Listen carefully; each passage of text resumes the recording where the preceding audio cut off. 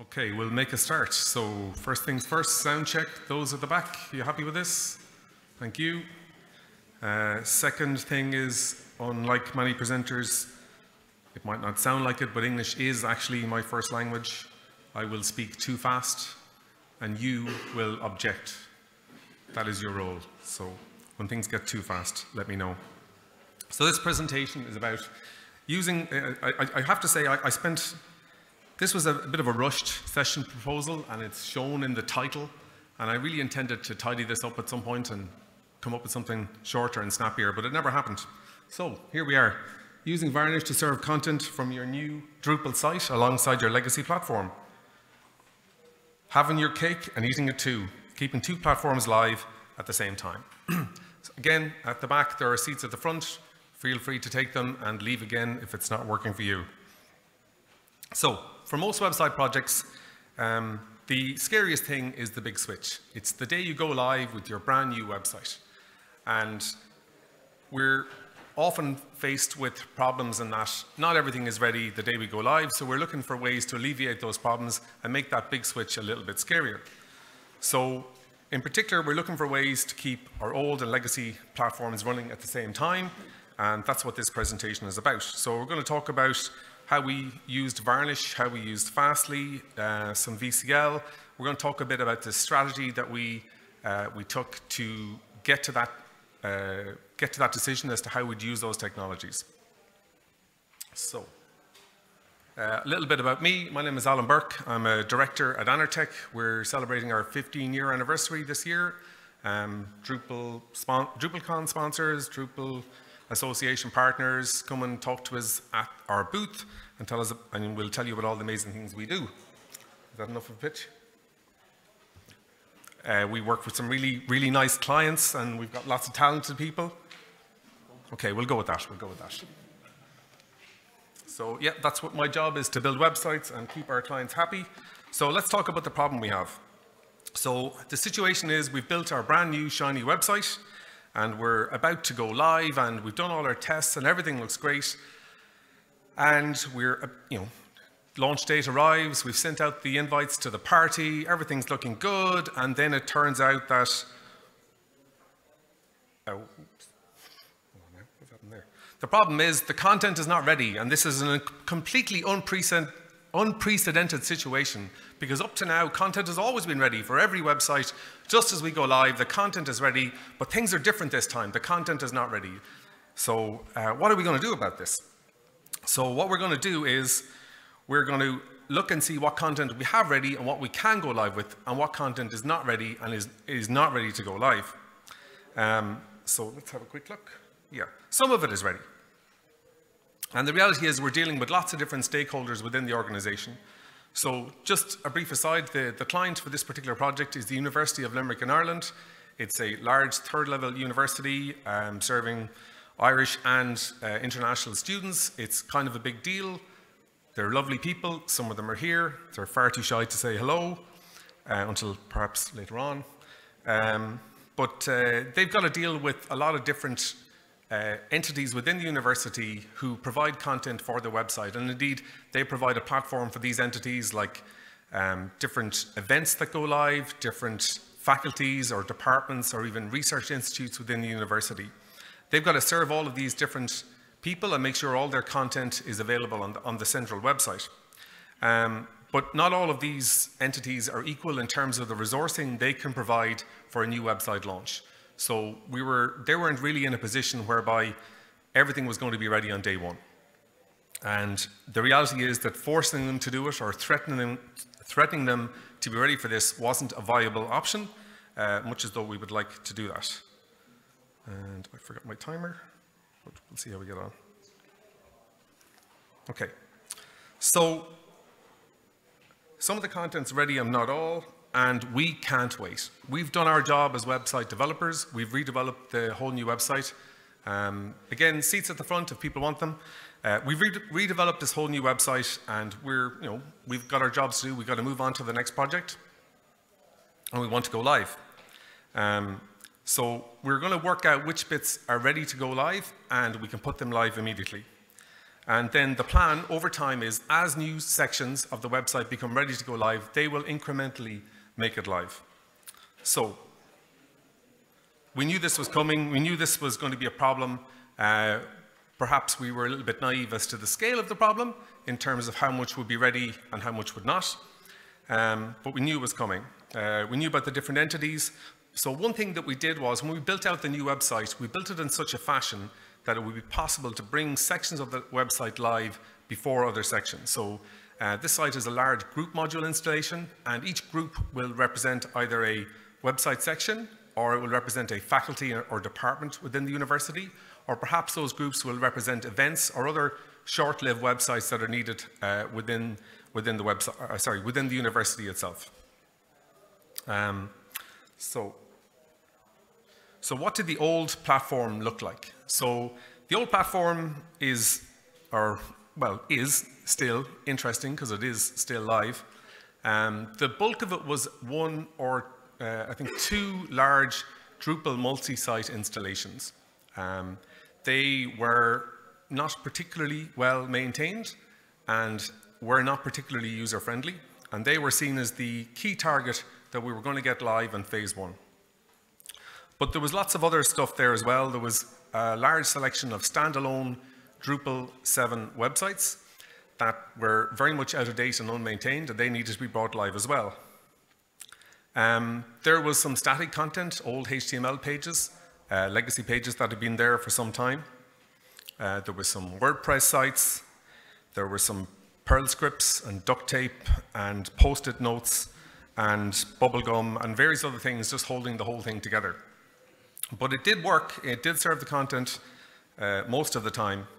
But in many ways, it doesn't really matter what the old website looked like. And that's the point I wanted to make here, is that regardless of what platform you're coming from, you can come up with a plan to work with an approach like this. It isn't necessary that it was a Drupal 7 website or any kind of Drupal website. It could have been anything at all. And if you're in any way at all able to split old and split new with some kind of a rule, however complicated that might be, then this approach should work. Let's see. And from our perspective, the key part was to keep those rules within the URL. There are other things you could use for rules, like proximity to the user or age of the content or various other things you could have used as rules, but we were going to base our rules based on the URL. So one of the key things was we need to map the URL paths to, the key, literally the key was the first part of the URL. That's what we were going to use to define what to find an old part of the website and what to find a new part of the website. So as we built out the new Drupal, well, it's not Drupal 10, but anyway, the new Drupal 8 website at the time, we worked, and all of the groups fell into this first part section that you see on the screen. So we built out new sections of the new site using that as the key for all of the new groups. And groups represent sections or, like I said, departments, research institutes, events. And that worked very well. We were able to come up with a plan going, okay, such and such a department is ready, they're on the new platform, their content is ready, and it's being maintained possibly in both platforms for a short period of time before the go live.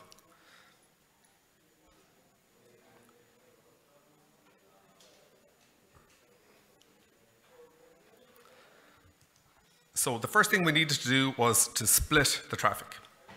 So what I mean by this is, as requests for a URL came in to the web server, we needed to find a way to take some of that traffic and send it to the legacy platform, and take the rest of the traffic and send it to the new platform.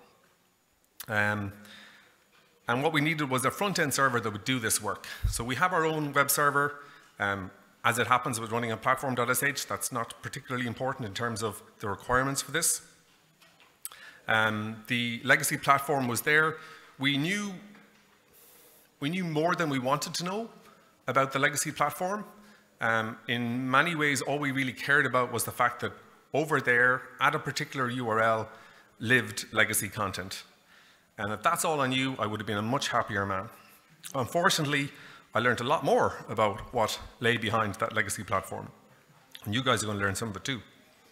So we sat down and we worked out what options did we have to split this traffic. And it turns out that it really falls into two broad categories in terms of our options to split the traffic. What we're looking at here is a couple of software tools that you could use to spin up on some bare metal and manage yourself and write the logic in the domain-specific language of your choice to split the traffic. So we looked at Varnish, and we looked at an option of running our own Varnish server. We looked at tools like Squid and Nginx and Pound and a few more. Pound, interestingly, didn't have a logo that I could use on this site, so that was enough to rule it out, because I wouldn't be able to talk about it in a presentation. But again, like I guess the point I keep trying to make here is it's more, what's important here is how we did it, not the specific tools. We're going to talk a little bit about the specific tools, but you have a number of choices here. And if some of these things are within your stack or within your expertise, then they're totally valid in terms of use cases that you could use for this kind of a solution. But we're not huge fans of running our own servers. We have friends who do that for us. And another option is to use your own provider. So the only problem with using your own provider, or maybe not the only problem, but the main problem with using your own provider that you've used to build the website is that by the time the traffic hits your newly minted server, it's sometimes a little bit late. By that, I mean you want to intercept the request relatively early so that you can apply your logic before you, and it decides which URLs should be served from the legacy platform and which URLs should be served from your new platform. Now, I was promised heckling from some people in the room, but Jochen has failed to heckle at the appropriate opportunity. Of course, there are other hosting providers. If only there was somebody else who could help you out with this stuff as well. So I apologize for the lack of Jochen's logo on this slide as well. So Freistelbox, of course, could have handled this as well. Now, the limitations from a technical perspective might be those imposed by your hosting provider. So at any of these providers, if you go and say, hey, I want to run my own custom Varnish configuration, depending on how much money you're willing to throw at them, they'll either laugh at you or happily take your money. In most cases, the amount of money I was willing to throw at these people, or I had in my budget to throw at these people, wasn't really enough to stop them laughing. So it didn't seem like it was going to be a realistic option for me to use their infrastructure to run the custom scripts on some of the software we talked about it there. Now, for the sake of an example, Platform have some routing rules that you can put in a routing file, and it isn't quite malleable enough for the use case that we had in mind, but it might be malleable enough for your use case. So it's a very early way to intercept the traffic and apply some logic to it. It just wasn't quite flexible enough for the requirements that we had. So the other option is to look at some other dedicated cloud-based services that will, by their bread and butter, they will intercept traffic and do something with it. So we looked at CDNs that are out there and what they could do for us. And generally speaking, pretty much all CDNs will have a concept of origins. So an origin is a place where the content lives. So when they get a request in for a URL, they know that they can send the traffic to a particular origin and then send that traffic back out to the client. Now, ordinarily, they will let you configure multiple origins. So just like our requirements, we had a legacy system and we had our new system. We were able to define those multiple origins within our CDN of choice. Now, there are other things that you can do with origins. You can have origins that are more used based on, say, geographic location could be used as a rule to prefer one origin over another, or response time or uptime or things like that.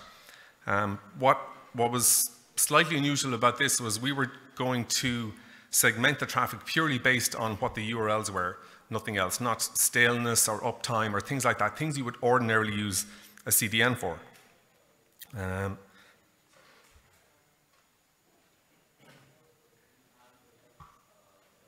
reluctant to leave water on the table with two laptops, so sorry about that. Right. So in the end, we went with Fastly. So we've had good experience with Fastly as a CDN on multiple products. It's got an excellent UI in that it's very easy to use. You don't, and for most projects, it's not quite a set and forget, but it doesn't take an awful lot of configuration to get it working with normal websites. One of the other things that was really useful for us was that under the hood, Fastly runs Varnish. And I'm sure they run lots of other things too, but their key tool for serving their cached content is Varnish. So as well as that being under the hood, Varnish, they also let you add on custom snippets of VCL code. So VCL is, I think it's Varnish configuration language. It's a domain-specific tool that you can use to apply the specific logic. So you're not just limited by a rules UI to let you do specific things, which is there, but you can also add on your own specific snippets of VCL. And that was really key for our use case because we couldn't come up with logic that fitted neatly into a UI on Fastly or any of the other tools either. So, I think this is the only code I have in the presentation. I have no idea how legible that is at the back, but don't worry, I'm going to walk you through it, and it's not particularly important what it does, but I just wanted to point out that I had absolutely no knowledge of how to write VCL, so if there's anyone here who knows more about VCL, you can give me the list of things that is wrong with this much later on, please. But basically, that's the code that translates the slide we saw earlier on. It takes the inbound request, finds out what the first part of the URL is, and then runs some logic based on that to send it to the legacy platform or to send it to the new platform. And one of the key things that we needed was the ability, so the logic itself, you know, it's not woefully complex, but it wasn't something that we wanted to be updating every day, nor was it something that we were in a position to hand over to the client and say, hey, you can maintain all of this in your custom code. So one of the things we needed was a simple way to update the rules on an ongoing basis. So we'll take a step back briefly, and we want to talk about the plan for after we had gone live. So we go live, we know we've got new content, we know we've got old content, and old content comes from legacy, and new content comes from the new platform, and that's all very good. But we needed a plan to make sure that on an ongoing basis, we can bring new sections of the website live. So the way that worked was we used a thing called lookup tables. So lookup tables are relatively simple key value pairs or a set of key value pairs within Varnish and within Fastly that we could just put in a list of URLs and say, hey, this list of URLs is in one specific group. Sorry, not URLs, just sections. And the useful thing about this is that it's trivial through the UI to add and remove items from these tables. So this was very important for us. So what we wanted to do was make it very simple to bring new sections of the website live. So as an example, whenever the library site was ready on the new platform, it couldn't be a very onerous or complex task to make that section live. It needed to be something that could be done really quickly and really easily, and that's where these lookup tables came. So they're really useful.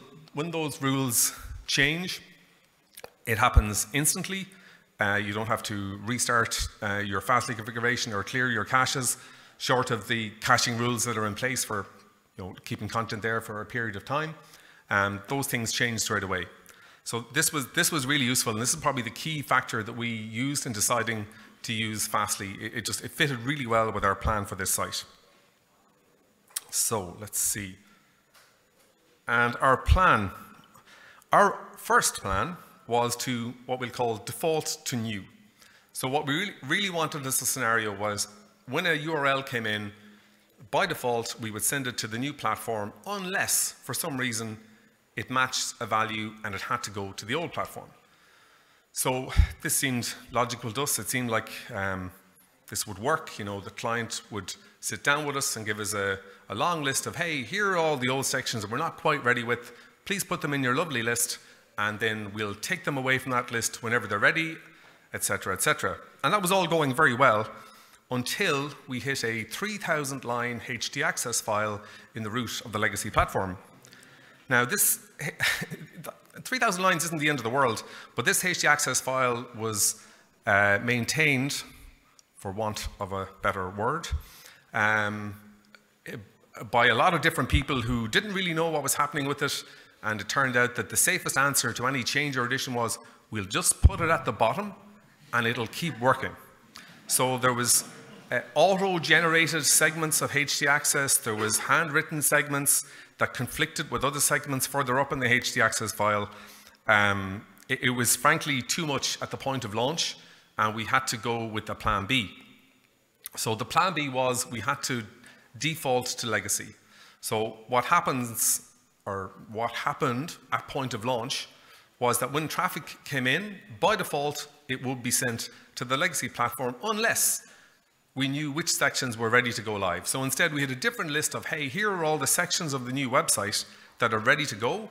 If the URL matches any of those, that traffic gets sent to the new server and sent back up to the CDN and back down to the client. And that worked relatively well, but we did hit a couple of gotchas. So the first gotcha we hit was system paths. So things like /user and /user, /admin, sites default files, and more as we learned along the way. So there's certain paths that are just there at the root of Drupal that Drupal expects to be available to use.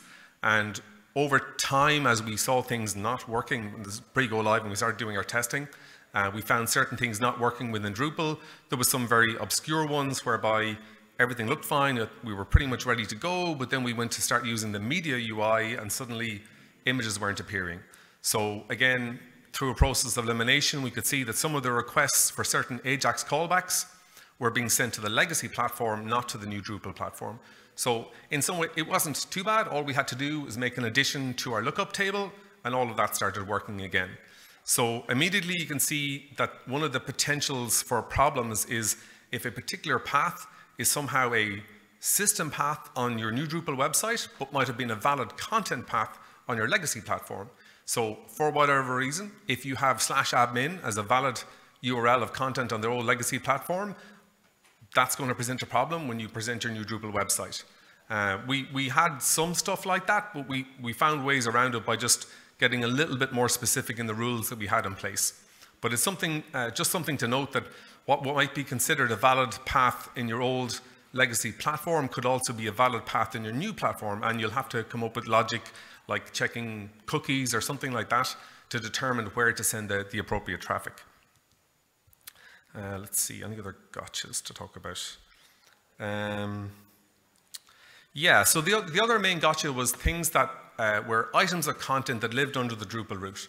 So things like /cookies or /privacy, or even things like /cookies /privacy. I'm leaving some out. Anyway, that kind of content, we tried to convince the client, could we not just leave all that content under a specific section, you know, like /new /cookies or /home /cookies or something like that, and that didn't wash. So what we had to do then was maintain another list of content that lived at the top level and again should have been sent to the new platform.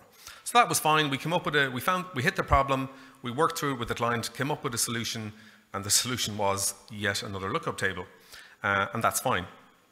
Now, one of the advantages of this setup, yeah, we're okay for time. One of the advantages of this setup is that it actually became really easy to add new content to the new site. So as the client is working on a section for, say, /library, they could work on that at a specific URL that represented the new platform. They could add all the new content. They could do testing in-house. They could get approval from their own internal clients. And when they were ready, all they had to do was just make one change to the lookup table. So that was a nice sort of feature that we gained by having a default to legacy approach that we had to go with at go live. Let's see. Now we kept that. What we did was we made sure that if anybody accessed the new platform directly, that access was restricted by IP. So you know, regular people could not get in there and have a look at new traffic that was, you know, in a live website but not ready for public consumption. One of the questions posed to me is, will we ever be done? So at what point can we say this temporary solution is now finished with, and we can take away this custom infrastructure that was not really intended for long-term use. It was there as a crutch to get us from old site to new site. Well, the answer was that the first thing we had to do was tackle that 3,000-line htaccess file. So in fairness, the client sat down, worked through it line by line, and came back to us with, well, actually, of that 3,000-line file, here's a spreadsheet with a list of valid redirects, valid rewrites, and do with them what you have to do, Anartech. So it turned out that was relatively straightforward. They were all reproduced as either redirects within the new platform's setup, or more than not, we used to use the redirect module in Drupal to use those as content within Drupal. So once that was in place, we were able to switch the logic at the front end in Fastly to be a new platform by default. And we added another table, which represented the traffic that should now be sent to the legacy platform. Now, at this stage, that's a much shorter list. It's down to, I don't know, something like 10 or so subsites the last time I checked. And the process for going live now is slightly different. What it means is that as a new site goes live, what we do is we delete from that lookup table, and the traffic then just hits the new platform. So the logic that you saw in that VCL snippet is actually a little bit simpler now. And whenever that table is empty, whenever the last section goes live, we can take away all of this custom VCL logic, and we can just use Fastly as God intended, as a CDN that caches the site and delivers good performance. Let's see. So lessons learned. I guess the first lesson is that this is all doable. And it's not necessarily a bad idea, because the alternative of waiting for all of the content to be ready was just not feasible. And no amount of forcing or cajoling or threatening was going to have the content ready for go live. So there's multiple other ways of managing that particular problem, but this, as a way to manage it, worked out pretty well. One of the concerns might be, well, if the new platform has a completely different design, then the user experience could be pretty jarring as they move around and hit old section and new section. But we could see from traffic patterns that didn't happen a whole pile. People generally went to a specific site and they stayed there for most of their traffic. The other thing that was an aid to us, that while we rebuilt the design in modern CSS compared to the legacy platform, it wasn't a radical different redesign. So what user stories moved from legacy to new and that kind of stuff, it wasn't particularly jarring. This was more complex. We did have a few more moving parts, which we managed to eliminate, and that was definitely a lesson to learn. Is there are things we could have done to make this a little bit fancier, but in the end, it just represented relatively brittle infrastructure that we didn't really want to have to maintain. So we strived for simplicity, and we got there as far as we could. The last thing is, if you're going to tackle something like this, you're going to learn an awful lot about caching, about HTTP headers. If you literally follow it down to the Varnish level, you'll have to learn a little bit of VCL. But it turned out the VCL was fine, and I managed to get it working, although I'll be told by somebody that I could have done it much better in a few minutes' time. But that's great. Let's see, any other bits? I suppose one other part that we hit a little bit of luck on this, in that we had already decided on Fastly as a tool, and then the project was spun up on platform.sh, and it turned out that their subscription included a Fastly subscription. So while I showed you the lovely UI, and you might be familiar with it, or you can have a look at the nice Fastly UI, that actually wasn't available to us. All of the configuration was done using the Fastly, let me start that again. The Fastly user interface wasn't available to us for this project. So all of the changes we had to make were using the API, using just custom curl commands to update new VCL statements and things like that. And when we do add and remove things from the lookup tables, again, we use their API to do that. So it made it a little bit more problematic, but from a, I guess, moving parts perspective, it was actually very good because all of that Fastly infrastructure was provided and configured for us. All we had to do was worry about uploading our custom VCL. And I think that's about all I have to talk about. Yeah, I think that's it. Thank you very much.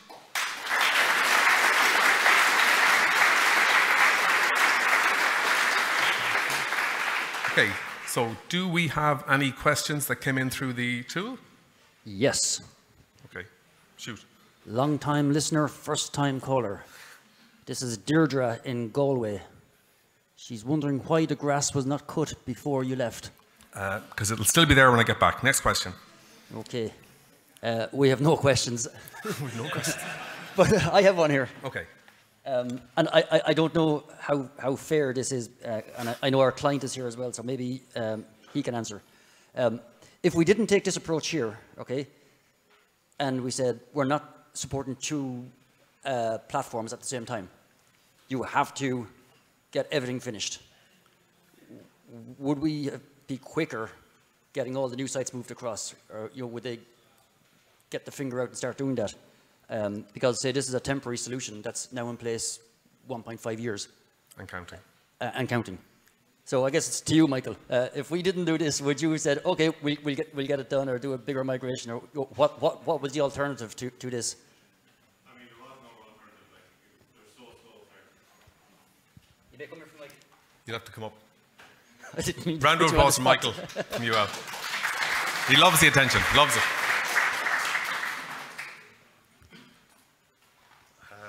I didn't write the HTTP access file, by the way. That wasn't me. We know that, yeah. It had to be done this way because there is 500 websites, all of different shapes and forms, different platforms. They all had to be brought across. They all had different stakeholders. Most of them didn't want to do it, would be the answer. They still don't. We have to handhold all of them and bring them across bit by bit. At the moment, I'm working on a visual arts website that has 2,500 pieces of content on it. So that's what I'm doing every day. So we have to do it this way, basically, is the answer. They have to be brought across one by one and handheld. But it will be over, I think eventually. Yeah, and I've heard that one before as well. Michael, do you want to stay here? Because there's a few more questions and you might actually be able to answer some of them as well. Okay. I'll just point out one other gotcha that we didn't hit on this project that you may hit in a different scenario. Because of the way the legacy platform was configured, user accounts were already a mess. You know, if you were somebody who had responsibility, like Michael, to look after content across the entire legacy platform, you had to have multiple different logins across loads of different systems. So the fact that we introduced one more site with another new login, that didn't represent an extra burden. If you had a very, normal system whereby you had a single login on the old platform and then another on the new platform, that might present a problem that you would have to deal with. But that was not one that we had to deal with. Okay, we've got some questions here now. Philippe wants to know, is the website multilingual, and could you extend this setup to a multilingual application? Yes, it is. Not as much as it possibly should be, but it is. There's elements of multilingual there, and it has to be expanded. The short answer is yes. It might make your routing rules a little bit more complex because you'll have to deal with the fact that certain languages might not be available on certain sections. So I imagine your logic would have to be a little bit more complex, but from a technical perspective, no problem at all. If you can constrain the logic to what's in the URLs, then yeah, that will work. Okay, thanks, Alan. Which one do I think looks like an interesting question? James wants to know, could you please go into some more detail about how you split system paths that are the same between both platforms? For example, how do you know which site an AJAX request was for? Let's see, how do we know? On the old platform, most of the requests for AJAX content would have been at the second part of the URL. So if we take a simple, just a sample URL of /library, well, in that case, the AJAX requests would have all started with /library, so the routing rules would have redirected those AJAX requests to the legacy platform as well.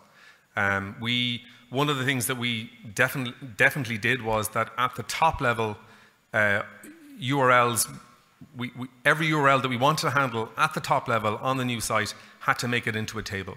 So Ajax callbacks, paths for content, robots.txt, changelog.txt if we wanted to serve it, things like that. All of that, we had to explicitly say, yes, we want to serve that file or that path from the new platform.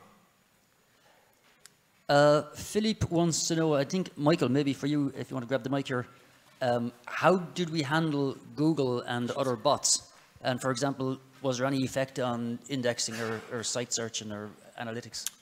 No, I think all the sites had all the sites had sitemaps themselves, and they just all had to be submitted individually, but we came up with a way of doing that too. So it's simple enough that took care of most of it, really. Okay. Mario wants to know, how do we deal with registered users across 2 environments?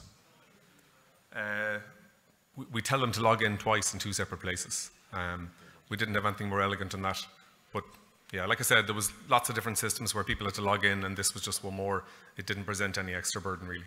Well, one of the things actually that was quite interesting, it's not just 2 platforms, because each section in the UL website, so /library, art and science, /whatever else, each of those was actually an individual Drupal installation. Yeah. So it was actually 50 Drupal websites that we migrated down into 1 Drupal website. So now they can log into 2 systems rather than 51 systems, which was a win. Yeah, that's a very good point. There was a presentation about the migration approach and some of the site build approach last year, so I kind of stayed away from all that this year. So you can have a look at that on the web somewhere. Okay, and this is the last question that's been submitted so far. We can open up to the floor then. Florian wants to know, how do we keep the legacy link on the new platform? Well, yeah, I probably should have made this clear. To the end user, this is all entirely transparent. So from the user's perspective, they have no clue, ideally, which content they're seeing is coming from the legacy site or from the new site. And this was a key objective. We didn't want them to know that the content they were seeing was either new or old. It doesn't matter to them, and we wanted to keep that invisible. You know, the more observant will have spotted a slightly fresher design on some sections of the website, but from a URL perspective or a traffic perspective, it should have been entirely transparent to them. I hope that answers the question. Okay, that's the end of our questions. Is there any questions from the floor, or anybody want extra explanation? Were you using any of the other abilities of Fastly, like caching, or actually using it as a CDN alongside using it to split the traffic between the different sites? Yes. Yes, we were. So given that Fastly was part of the platform available, we were definitely going to use it for caching. I learned more than I really needed to know about caching and lifetimes, and we had one particularly entertaining problem to deal with. Yeah, I'm not entirely sure how it happened, but redirects on the legacy platform were served with a relatively long cache lifetime.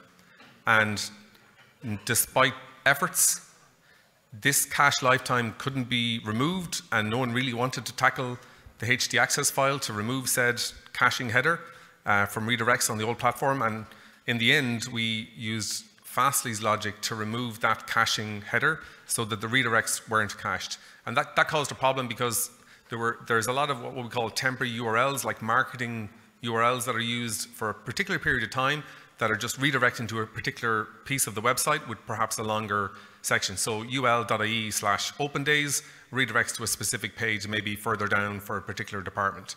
So these URLs were being cached for quite a long time in Fastly because, as we found out, the headers were caching those. So what we did was we just simply removed those caching headers from at the Fastly layer, and because there was only really need to cache them anyway. Any more? Okay, thanks very much. I'll be around the Anertech booth, and I'll be up here if there's anybody else who has any more questions and comments. Thanks very much.